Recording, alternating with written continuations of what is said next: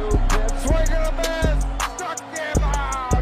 The Philadelphia Phillies are 2008 World Champions of Baseball. And the Sixers win it! Wow! Oh man, and being just posterized Russell Westbrook. You love the Philadelphia Eagles! Let me get a hell yeah! What's up, everybody? Welcome to Party on Broad. It's your boy Dives, Mr. Crockpot on Twitter. The Party on Broad podcast can be found on iTunes and Spotify. Smash that subscribe button, guys, if you guys are watching us here on the Painted Lions YouTube channel. Joining me today is, of course, my co-host. He is JR. Follow him on Twitter at JohnRussell215. What's up, JR? What up, buddy? I'm excited to be here. Excited to talk the Cowboys stuff because I hate the Cowboys, even though my older brother / cousin loves the Cowboys. It's a great debate I have with him all the time, so this is very exciting. Yeah, man, the NFC East preview train keeps rolling. We did a Giants one with Patricia Traina. We did a Washington Redskins one with my man Mitch Tischler. And today we have John Williams from InsideTheStar.com joining us today. We're talking about expectations for the Dallas Cowboys, their top storylines heading into 2020. And we're going to kind of talk about how they project and match up with our Philadelphia Eagles. But first up, we have a little bit of news today. It is my man, JP. That is Jason Peters re-signing with the Philadelphia Eagles on a one-year deal. What was your quick reaction to that, man? I think we called it. I mean, we said this about 2 weeks ago, and then a week ago when the injury happened to our offensive line, we kind of saw this happening. It's interesting that he'll be playing right guard. Yes. It's pretty cool that Lane Johnson will be able to look over him and help him out if he needs any help on that right side because he's so used to the left side. So it should be interesting, but it kind of in the back of your head just makes you feel a little bit better. Yeah. And you look at all the youth that needs to step up on the Philadelphia Eagles. I'm talking Andre Dillard. I'm talking even Derek Barnett needs to be in that list. A wide receiver. But, you know, suddenly with that Brandon Brooks injury at right guard, that hole I was a little nervous about because of Jack Driscoll, because of everything uncertain about that, and the uncertainty with a shortened offseason. Immediately, you can plug in Jason Peters in at right guard. And I love how they came out and announced that he is going to be at right guard. Because for me, confidence-wise, Andre Dillard at left tackle, that is the number one storyline of this offseason for the Philadelphia Eagles. That Jeff Stoutland, Andre Dillard relationship is everything for 2020. And I love that it gave me a little bit of confidence of this guy, of Andre Dillard. I think he's coming in at, like, reports say 335 pounds or something like that. This is a big dude. I just don't know if this guy is physically and mentally ready to be Carson Wentz's blind side. What is your take on Andre Dillard right now? Well, you know, they got to be keeping tracks of these players. And Stoutland has to know something. If right off the bat they came out and said, yo, we're signing Peters, but he's going to be a guard. And not only is he going to be guard, he's going to be on the right side. So, Dillard, the left side is yours to protect Carson. So, all indications say that we're moving in the right direction. So, I'm happy. Let's be hands off. Let's not get too analytical. Let's not get too crazy. Let's just be happy that the bodyguard is back and we got our Peters back. I'm very happy about that. Yeah, dude, and I just cannot let go that so much uncertainty is happening with the NFL this season, with the shortened offseason. And, you know, we know one thing's for certain. JP, this guy knows how to change positions. Two, that right side of the offensive line is healed. It is back between Kelsey, Peters, and Lane Johnson. That is one less thing the Eagles need to worry about. I don't know about the left side, Sayamalu, Andre Dillard, that's a major question mark. But at least that's one part for Carson Wentz to stay comfortable in the pocket. Because when that guy is in rhythm, that guy is a beast. And go ahead. Well, I was going to say, you could say the left side is just youth. I mean, the right side is going to be experience and age. The left side is going to be youth. And they shouldn't have to come off the field. Like, we're not going to be rotating people in on the left side. You guys are too young. You're too talented. You're going to be too fast. Let's just see what happens. It's not the worst thing. No. And you know what you're getting with Jason Peters.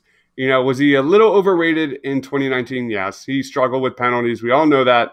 But at least you can throw Miles Sanders on the left. You can throw a tight end on the left. You can add a little bit of protection for Carson Wentz on the left. But that's about Jason Peters. Happy to have him back. But today, it is Tuesday. It is there's a lot going on with the Dallas Cowboys and Dak Prescott. And I'd love to hear your quick thoughts on this. No one can deny that the touchdowns and yards are there for Mr. Dak Prescott. That part is fine. But when you kind of dig a little deeper with Dak Prescott, Dak Prescott, there's only over the last 2 seasons, no one has had more turnovers than touchdowns versus playoff teams. Mitch Trubisky, Jameis Winston, Baker Mayfield, Dak Prescott. He is in that group of guys over the last 2 seasons that had more turnovers than touchdowns. So the deadline to reach a long-term deal is tomorrow. What's your take on Dak Prescott? Well, we're kind of in a win-win, aren't we? Like, if they don't sign Dak, then that's great because he's a very valuable quarterback. I mean, like we'll talk about soon on, like we do a lot of Madden ratings, and Carson and Dak are the same rating. So if they don't sign him, cool, because you're not going to have that guy at quarterback. But if you do sign him, you're going to kind of handcuff your team for the next 6 to 7 years. So I think as Eagles fans, we're kind of in a win-win, especially after this Mahomes signing. Like, Dak's going to get some money if they re-sign him, and we'll let you sit back and, hey, either you do or you don't. Either way, we kind of win in the division. Love it. So we are going to roll the interview. I hope you guys enjoy it. Again, make sure to hit that subscribe button here at the Painted Lions YouTube channel. For JR, for myself, enjoy the interview. Thanks for watching. All right, guys, please give a warm welcome to our guest. He is a Dallas Cowboys staff writer for InsideTheCowboys.com. Check them out at Inside the Star DC. But most importantly, give a follow my man at John9Williams on Twitter. Welcome to the show, John. How you doing, dude? Hey, I'm doing well. Thanks for having me on, y'all. I'm really excited to talk Cowboys, especially in Philadelphia Eagles territory, where maybe we can clarify a few things and maybe, bring some knowledge to some of the narratives that might be out there. Awesome. Tell us a little bit about yourself and the website, dude. So I write actually for InsideTheStar.com. Started out there as just kind of a contributor back in 2016. When my daughter was born, I just kind of needed a little bit of a hobby. I was staying at home a little bit more. And so I first started off just writing fantasy football articles for Inside the Star. And then in 2017 transitioned to focusing more just on the on-field product for the Dallas Cowboys. Just started off as a kind of a no-name guy and got a lot of help from a lot of people. Our managing editor, Bryson Treese, was huge in helping me develop my writing, helping me to find a clearer voice and better grammar, especially. It's kind of a painstaking process for him, but, hopefully it's paying off for him now. About a year ago, I started a podcast, Inside the Cowboys. That's, it's grown a little bit. There's a lot of Cowboys podcasts, but it's been something that's really been fun for me. I've gotten to actually interview some people that I've grown up listening to on the radio. Bob Sturm in Dallas-Fort Worth. He's been a Dallas radio guy since the early or late 90s, and he's somebody I listened to on my commutes to college, and so that was a huge deal for me to be able to do at the end of the or beginning of the year, to be able to interview him and have him on the show. So yeah, it's really a lot of fun. Talking sports is something that I've always enjoyed doing. Growing up as a kid with my dad, we'd always just talk whatever was in season. We'd talk about it, we'd play it. And as an adult now, it's just a fun kind of hobby. And it's neat to see that people actually care that I have what I have to say. And, it's kind of wild to think that, 5 years ago, I had very few followers. I had very few people who knew who I was. But now people actually reach out to me for questions, it's really humbling. It's weird, amidst all the different people that people could go to for Cowboys Insight, to have people actually care what I have to say is pretty humbling. So, well, thank you so much for joining. Today we are talking about the Dallas Cowboys. We're going to talk about the top headlines and storylines heading into the 2020 regular season. So, John, let's start off with the questions. The biggest question right now has to be centered around Dak Prescott. I guess the two aren't close in negotiations right now. The contract extension deadline is like literally tomorrow. A lot of arguments seems to be kind of centered around that third and fourth year of the deal.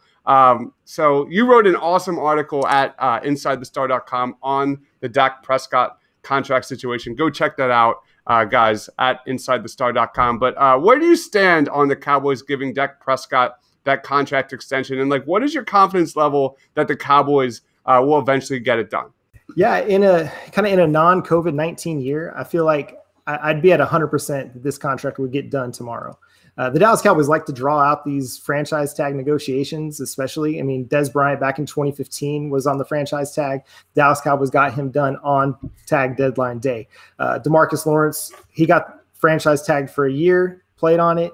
He got franchise tagged a second time, and they actually drug him out until early April, which was going to be about the time that he needed to have surgery to have enough time to rehab to be ready for week 1 of the 2019 season. And they made it happen. They got it done. I still feel pretty confident that they're going to get this deal done tomorrow. There have been, some reports that say that, the Dallas Cowboys and Dak haven't been talking. There have been reports that say they have been talking. And so it's just, nobody's going to really know until it's actually done.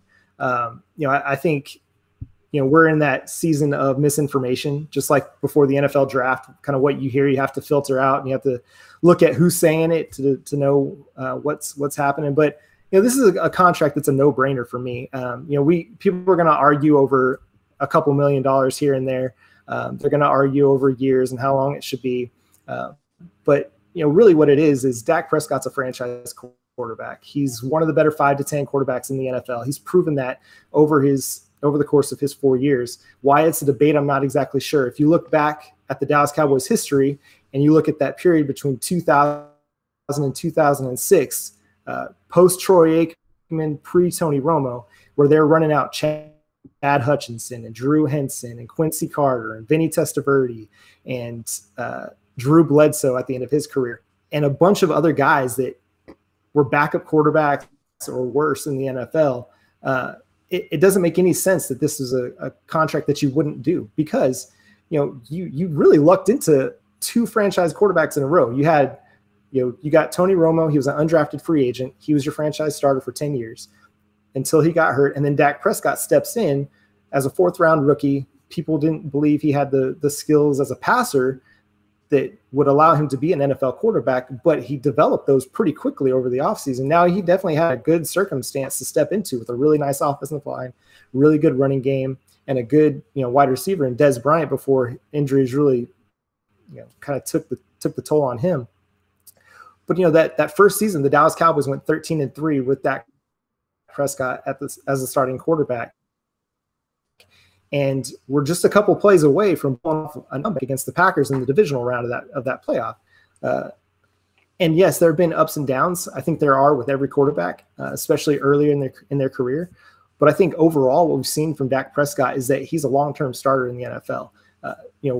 The second half of 2018, where the Dallas Cowboys went 7-1 to finish the season, I mean, that was a great run of quarterback play by Dak Prescott after the Dallas Cowboys traded for Amari Cooper. He finally had a receiver that could separate a little bit, which, that's kind of Dak's MO. He likes to throw to guys that get open. And, Dez Bryant, great receiver in his time, but he was more of the athletic jump ball, go get it kind of a player. Dak likes to just, if you get open, I'm going to get you the ball. He's kind of the point guard back there. He's going to spread the ball around a little bit.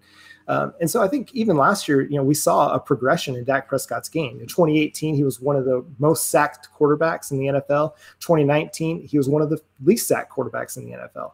And some of that is offensive line play, but a lot of that's on the quarterback as well. The quarterback has to be assertive, decisive, and he has to get rid of the ball. He has to be comfortable in the pocket and confident in his movement in the pocket. And he just was a different quarterback in that right. And a lot of that credit goes to Dak Prescott and to his quarterback coach last year, John Kitna. And then the other thing I think that really opened his game up was Kellen Moore. Kellen Moore, he wants to assert a vertical-paced passing offense, and the Dallas Cowboys did that. They had 3 wide receivers average more than 15 yards per reception last season. And so Dak Prescott took another step, and he seems to do that every single year where if there's something that he didn't do well that season, he's going to go into the offseason, he's going to work on that, and he's going to improve his game. And so to me, it's a no-brainer. Where the money ends up landing is going to be where the money lands. It's not going to be a hindrance to the Dallas Cowboys on future salary caps, whatever the money is. I mean, they can make the money work for them. They can make the contract work for them in future years through restructuring, through restructuring other players on contracts. And so I don't think that Cowboys fans should worry about whether or not Dak Prescott is going to get a top 1 or 2 quarterback contract. Obviously, he's not going to get a Patrick Mahomes contract. That just blew everything out of the water. But I feel fairly comfortable saying that he's going to end up around Russell Wilson, and maybe a little bit more. We in Philly have obviously we're going to be a debate. Even in Madden, they're the same NFL rating this year in the new Madden.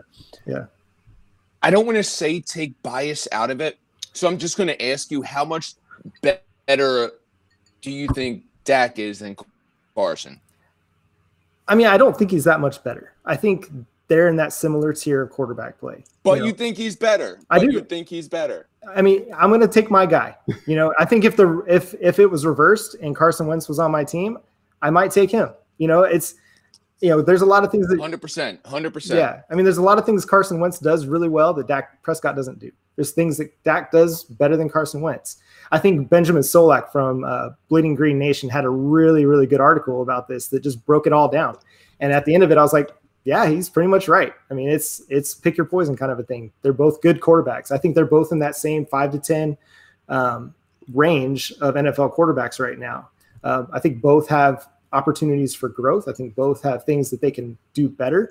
I think Carson Wentz showed a lot of guts last year. I think he showed something last year and kind of overcame some obstacles last year that really helped further solidify him as a franchise quarterback. And I don't think there's ever been any doubt that he's a good quarterback that has the potential for greatness as well. It's similar to Dak. I think, he's a good quarterback that has the potential for greatness. If there's one thing that I would point to between the two that I prefer, especially with Dak Prescott, is the durability. Yep. As good as Carson Wentz is, that's a concern. There's 2 regular seasons that he wasn't able to finish. He wasn't able to finish the playoff game last year. And for better or for worse, that's a concern, and it's something that has to be watched. But he's a good quarterback. We get into these debates and we talk about it on Twitter a lot. And some of the things that I might say are just kind of for joke or for funny, especially the running gag that we've got over there about Jalen Hurts being this new starting quarterback or whatever. That's all just kind of for fun and games. I mean, we know Carson Wentz is the starter. We know, I believe he's a good quarterback, and I'm not just saying that because I'm on a Philly podcast. I think I've been saying it for a few weeks now. Carson Wentz is also a good quarterback. Yeah, I think we can both all agree that, Carson Wentz and Dak Prescott have to show us that they can win the big game. And that's something both have really struggled with, in addition to the injury history for Carson Wentz. All right, so let's talk a little bit about Mike McCarthy. The Cowboys clearly saw McCarthy's history with developing Aaron Rodgers in Green Bay and how that could help Dak Prescott take that next step in his development. What are your early impressions of Mike McCarthy, and what kind of impact do you see that guy making as a first-year Cowboys head coach? Well, I think we're going to see something that's completely night and day from Jason Garrett. I mean, Jason Garrett, he was a conservative, run first, control the clock head coach. I mean, I think he was a good head coach. It just didn't work out in Dallas for them to get over the top. But Mike McCarthy, he comes in with a boatload of experience and accomplishments. I mean, he's been to 4 NFC championship games, been to a Super Bowl and won it. I don't blame everything that went down in Green Bay completely on Mike McCarthy. I think most people know what kind of guy Aaron Rodgers is. I'm not breaking any news there. And so it's not surprising to see that there were some clashes there. And, if you're a franchise, you're going to go with your franchise quarterback over your head coach more often than not, because it's easier to replace the head coach than the franchise quarterback. And so I'm really excited for the move, because we're getting the biggest reason I think I'm excited about it is that it's going to decrease some of the dissidence, I guess you could say, between Jason Garrett and Kellen Moore. Well, where Jason Garrett wants to control the ball, throw safe passes to the boundaries on those curls and comeback routes. Kellen Moore wants to get the ball down the field. He wants to push it, and he wants to run verticals. He talked about it in the John Gruden quarterback camp back when he was coming out of the draft, and he's like, 4 verts. That's what I want to do. And we saw it last year. They ran a lot of 4 verts, and we're going to see that again this year, I think. But what Mike McCarthy allows is a similar aggression level. Mike McCarthy is an aggressive head coach. Bob Sturm of The Ticket and The Athletic, he wrote a great piece back when he was hired that broke down that Mike McCarthy was one of the, he went for it on fourth down more than just about anybody in the NFL over the last 5 years before he had gotten fired. Jason Garrett was had gone for it the least amount of times on fourth down. Challenges, Mike McCarthy's going to challenge plays like crazy. Jason Garrett rarely challenged plays. Mike McCarthy, he's going to allow, the Dallas Cowboys to open up their offense a little bit more, whereas at times early in the season against some tougher competition, maybe, Jason Garrett maybe didn't allow that. He wanted to, play it safe on the road, play it safe against teams like the Patriots or the Saints. Where Mike McCarthy, I think he's going to be a guy that's like, no, we're going for the jugular. We're going to establish our dominance, and they've got the offense to do it. Their offense, from the offensive line to the wide receivers to the running back and the quarterback. I mean, there's no reason they shouldn't be a 30 to 35 point per game offense this year. Some interesting parallels there with the Eagles and Cowboys. The Eagles want to open up their offense a little bit, and they got definitely predictable on offense last year. So there's they brought in Marty Morganweg, studying some Lamar Jackson tape to how to implement Jalen Hurts in that offense. So, definitely re-implement that vertical game. Go ahead, JR. You segued right into Ezekiel Elliott and the running game with Mike McCarthy in this new offense. You're going to be running a lot of four verts. What do we see McCarthy's game plan with Zeke going forward? Because he really wasn't the Zeke of 2-3 years ago. Are the treads coming off the tires a little bit? I think some of what happened with Zeke last year is missing training camp. I mean, as much as he said he was staying in shape for the regular season, not getting into camp and not working out like they do in training camps, I think it had to have an effect. And while he actually had a few 100-yard games at the beginning of the season, he wasn't breaking the long runs like he usually does more towards the end of the season. He was much more explosive in the second half of the season than he was the first. I don't worry too much about Ezekiel Elliott. I think he's going to still be, in the top 5 at the end of the year in carries and in yardage. I think the thing that we're going to see that's going to be a little bit different from Ezekiel Elliott is maybe a higher efficiency rate. I think that with the draft pick of CeeDee Lamb in the first round this year, we're going to see a lot more 11 personnel out of the Dallas Cowboys. I mean, you're not going to want to take any of those 3 guys off the field to put Dalton Schultz or Blake Bell on the field or Jameis Olawale. No disrespect to those guys, but your best offense that you need to be in 75 to 80% of the time is 11 personnel, your 3-wide offense. Ezekiel Elliott has a high, a 5.5 yard per carry, a pretty high success rate running out of 11 personnel. He did that a lot at Ohio State. And so I think we're going to see a higher efficiency out of Ezekiel Elliott, even if we don't see as many carries. I mean, he may not hit 300 carries this year because we know Mike McCarthy, he likes to throw the ball. Kellen Moore, he wants to throw the ball. So even if the run pass ratio skews more to the pass this year, I think we still might see, similar yardage totals from Ezekiel Elliott, just more efficiency out of him. Awesome. Staying, on that CeeDee Lamb train, a key area for the Cowboys in 2020 has to be the start fast out the gate. The Cowboys trailed at halftime in 8 games last year, lost all those 8 games. So enter CeeDee Lamb, the 17th pick in the draft, electric wide receiver for the Cowboys. What are your expectations for CeeDee Lamb, and how do you expect him to impact the offense? Now, let me just preface this by saying I'm also an Oklahoma Sooner fan. So Nice. I was literally ecstatic. Like I was shaking when went on the clock at 17 and they had, and he's sitting there. I was actually at work that night and I'm watching the draft play out and I'm like, okay, he's still there at 13. Yeah. He's still there at 15. Wait, the Falcons took a cornerback. He's on the clock. Are they gonna mess this up? And I was super nervous about it. I've never been nervous for a draft pick, but I was really nervous about this because I just didn't think it was possible.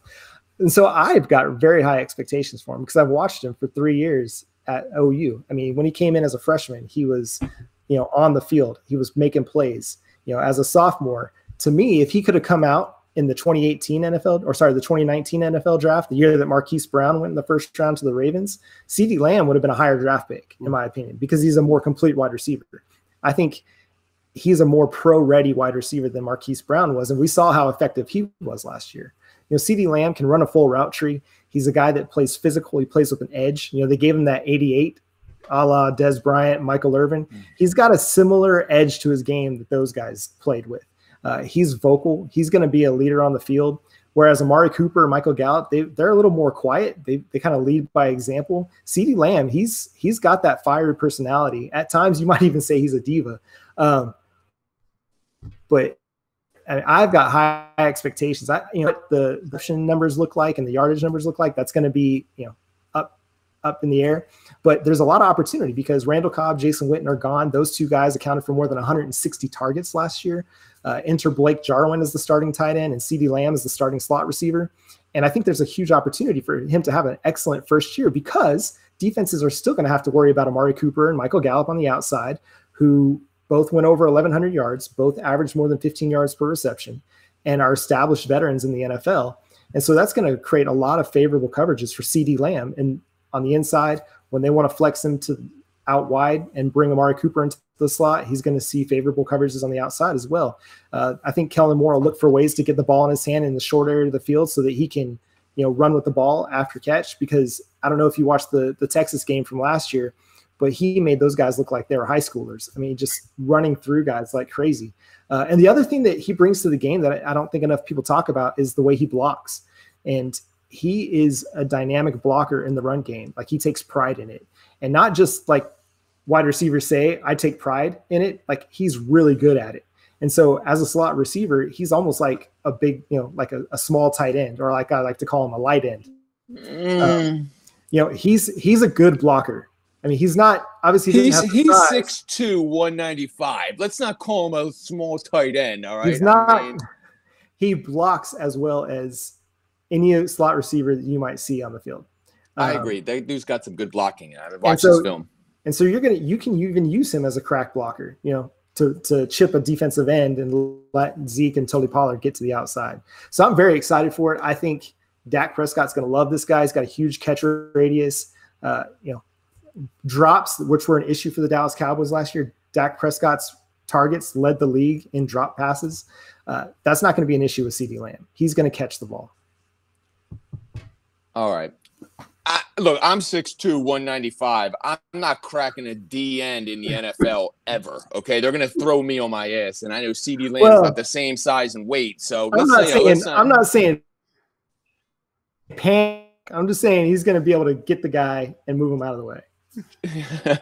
Clowney's gonna be like, "Yo, get away from me, dude! Yeah, just get away from me." Now that's a different kind of defensive end. Fair point. Yeah. But the Cowboys, let's talk about the Cowboys defense, because last year you guys kind of struggled, especially with the turnover ratio, especially in the defensive backfield. You really weren't bringing the interceptions. No. What's this new defensive coordinator, Mike Nolan, going to do? I mean, what's his reputation looking like, and how is Cowboys Nation? Are they really bringing him in and excited? Because you guys kind of have an overturn in the defensive area. Yeah, there was huge turnover all over the coaching staff. The defense is pretty much completely new. I think there's a lot of excitement for Mike Nolan. It's going to be a different philosophy, similar to the move from Mike McCarthy or Jason Garrett to Mike McCarthy. I think the move from Rod Marinelli and Chris Richard to Mike Nolan is a welcomed change. The Rod Marinelli, Chris Richard philosophy to defense was, we're going to rush four guys. Every once in a while, we'll send a fifth, and we're going to play coverage.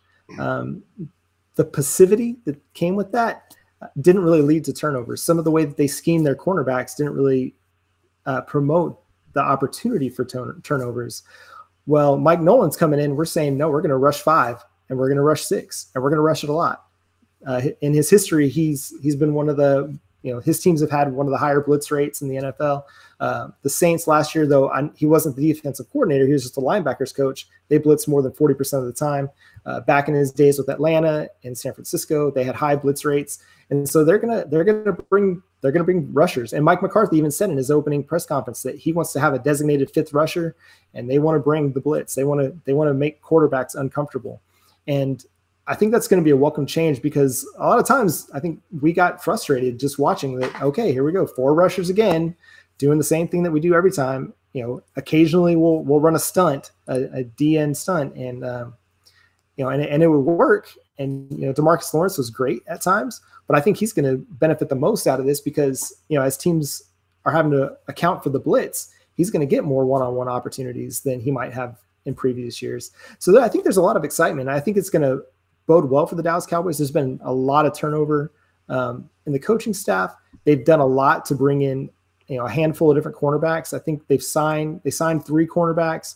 They drafted 2, and they re-signed one of their own that went to free agency, all with the idea that they want to bring in big press man corners that are going to attack the ball and attempt to force takeaways.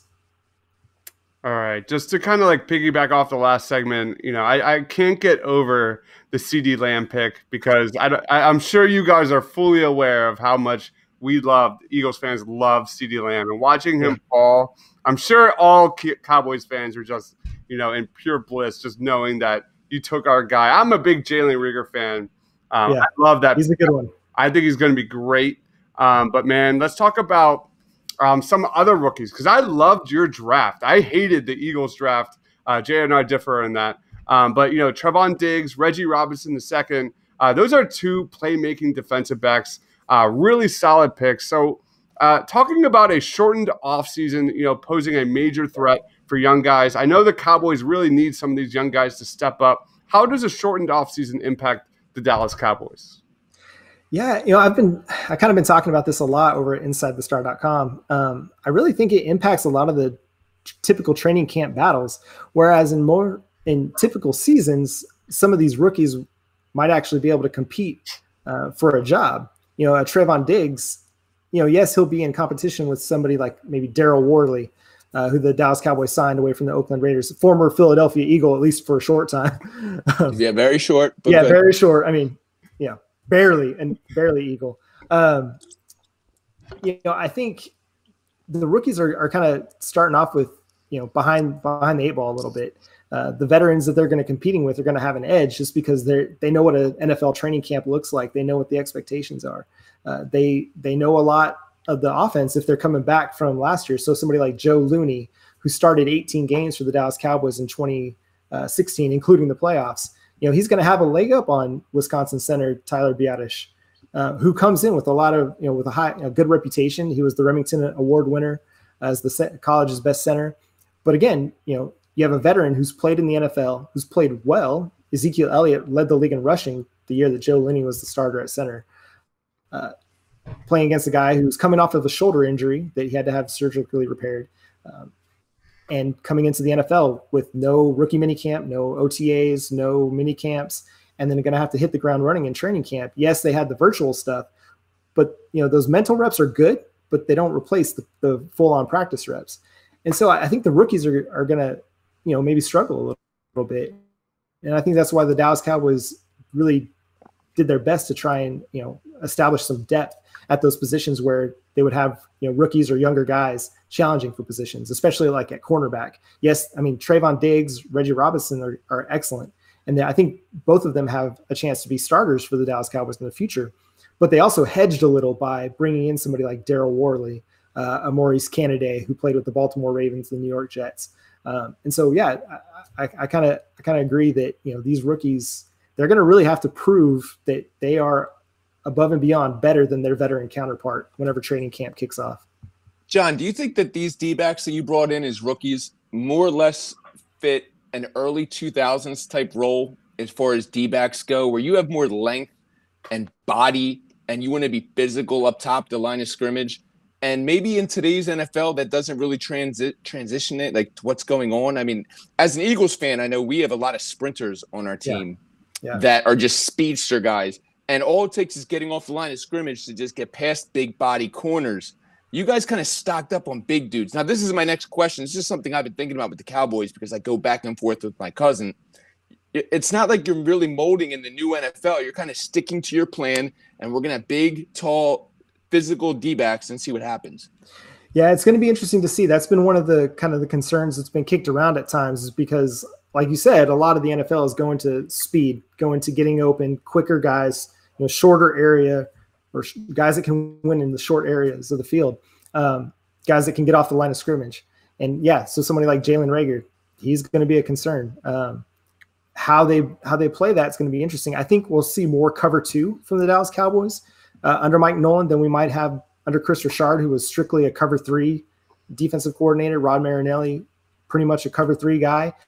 I think with like Xavier Woods and HaHa Clinton Dix, we'll see more cover 2 out of those guys on the back end to help maybe cover up for some of that speed deficiency that we might have. I mean, these guys are also pretty quick. They're fast, but they're definitely not as fast as some of the wide receivers that they're going to be having to guard.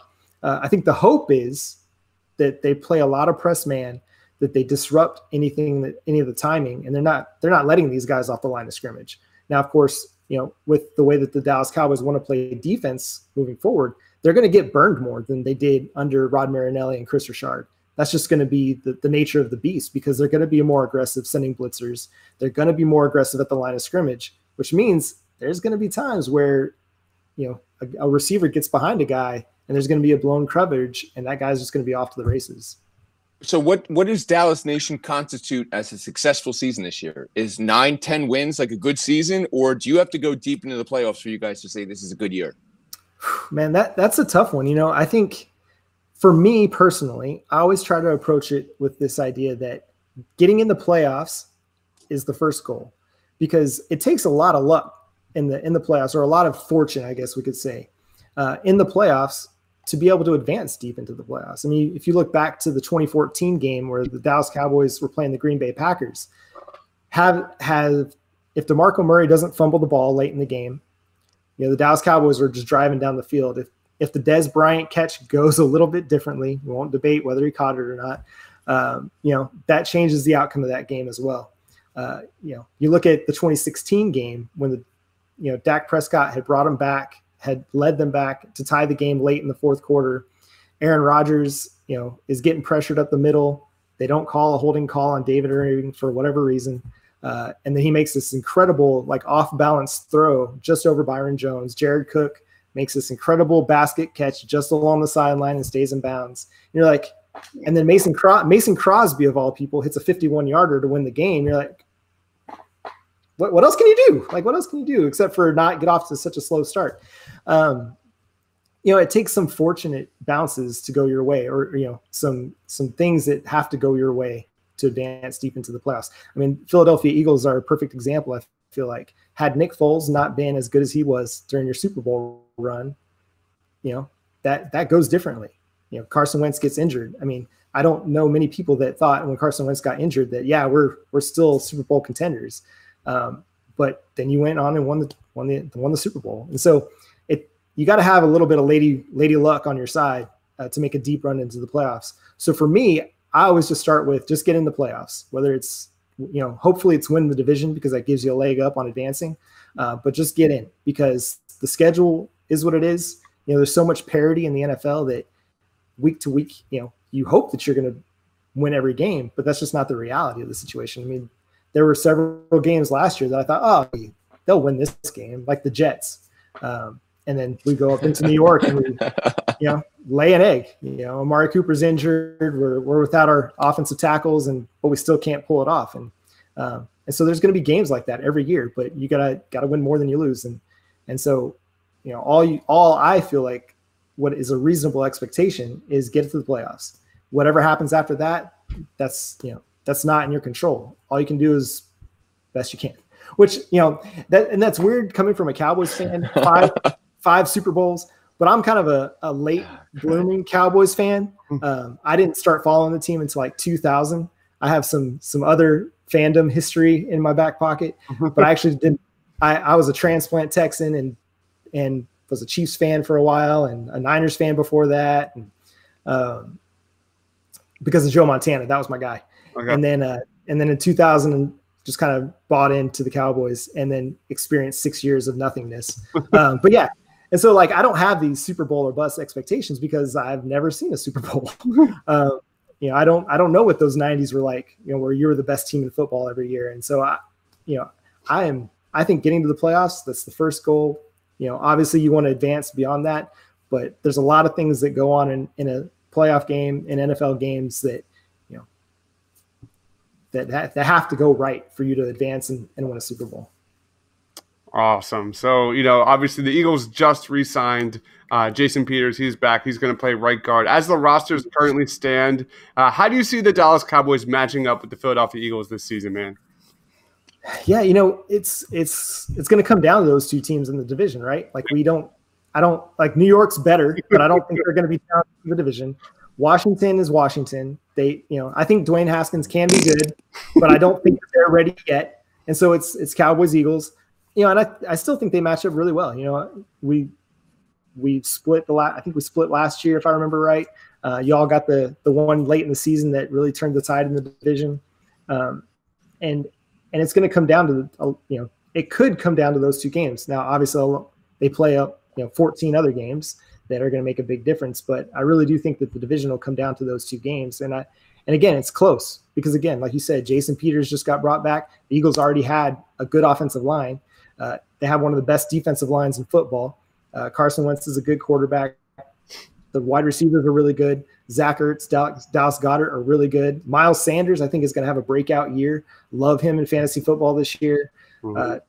And I hate that because I feel like he'll have some good games against the Cowboys. He's just a dynamic player. And so, they're going to be close games like they usually are. They're going to be games that hinge on one or two plays like they usually are. But I think, again, I still think they match up well with each other, if that makes any sense. Mm-hmm. The Dallas Cowboys improved their defensive line. They still have a good offensive line. I don't know where the Eagles are with coverage. I know they signed Ronald Darby, and that's going to be a huge help for them. But again, there's going to be a lot for the Eagles defensive backs to cover in the secondary. And so it's going to be really interesting matchups like they are every year. Obviously, I'm going to be biased and think the Dallas Cowboys can win. But we haven't even started training camp yet. There's no telling what the season's going to look like, especially with COVID-19. We could get to, the first Eagles game and one of our starting quarterbacks could be in quarantine because of COVID-19. And it's either Andy Dalton or Jalen Hurts starting on the other side. So who knows what's going to happen. And will you be rooting for the Oklahoma Sooner to just take care of business? I want him to have a good game, just not win. How about that? It's kind of like because I play a lot of fantasy football, and so anytime that I have an opposing player, I'm like, I want them to have a good game, just not win. Like that's both things can be true. I think the obvious one leg up that the Eagles have over the Cowboys right now, as we stand over the whole NFC East, is consistent coaching, especially in the shortened offseason. That's where the Eagles might have an advantage. What about you, JR? Like, how do you see the Cowboys-Eagles matchup right now? To be honest, I think we play the Cowboys 3 times next year. I think it's twice in the regular season and once in the playoffs. Maybe by the time the playoffs start, we might have fans back in the stadiums. Who knows? Regular season, I'll say split because it's just so easy and a coward way to say that when it comes to Cowboys-Eagles. It's just so we'll win at home, you win at home, whatever. Yeah. We'll both beat up on the Giants and the Redskins because they're terrible. Yeah, awful. But I feel like sometimes the Cowboys and the Eagles are like that Spider-Man meme. We're like the ones pointing at the other one and like we're like the same. Because I feel like our quarterback situation is so similar. I feel like our running back is going to be on the level Zeke will be, maybe not this year, maybe a year from now. We both have great lines. Our secondaries are kind of iffy. We'll see what happens. And then it says, like what you said, Chris, it comes down to coaching. And I love Doug. Doug got me a Super Bowl, so I'll give a slight advantage to the Birds. Awesome. So that is John Williams. Make sure you give him a follow at John9Williams. He is part of Inside the Star DC on Twitter. Thanks for joining, John. Hey, man. Thanks for having me. Appreciate you guys. Look forward to talking more maybe in the regular season. Yeah, let's do it. Go Cowboys. Thanks, man. Have a good night, dude. Yeah, you too. Thanks. Thanks, John. Thanks, y'all. Have a good night.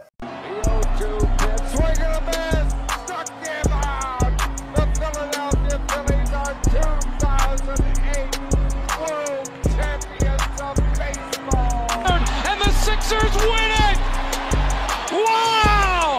Oh, man, and being just posterized Russell Westbrook. You love the Philadelphia Eagles. Let me get a hell yeah.